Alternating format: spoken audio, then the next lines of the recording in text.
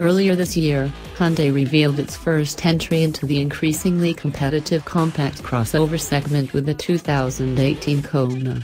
That car, though, wasn't configured for the North American market, and it was unclear what sort of specs it would have in the US. Now we have an answer to that question, as Hyundai unveils the US production version of the Kona at the 2017 Los Angeles Auto Show.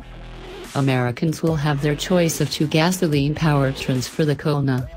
One is a naturally aspirated 2.0-liter, four-cylinder engine running on the Atkinson cycle.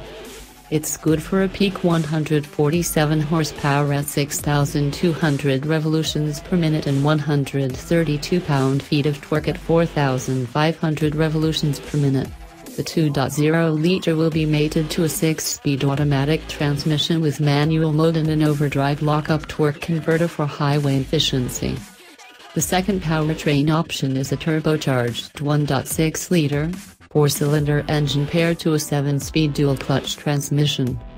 This setup provides 175 horsepower at 5,500 revolutions per minute, and 195 pounds-to-foot available from 1,500 to 4,500 revolutions per minute. The turbocharger uses electronic wastegate control, and oil jets and a water jacket insert help cool pistons and the top of the cylinder block, respectively.